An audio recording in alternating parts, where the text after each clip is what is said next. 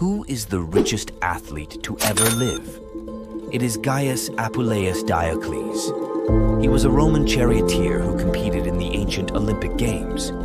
Diocles is reported to have earned the modern equivalent of over $15 billion during his career in the mid-2nd century AD. His immense wealth was accumulated through race winnings and endorsements, making him one of the highest-earning athletes in history. Diocles' success was remarkable, considering the dangerous nature of chariot racing in ancient times. His wealth made him one of the most celebrated and prosperous athletes of his era, showcasing the enduring fascination with sports and wealth even in ancient civilizations.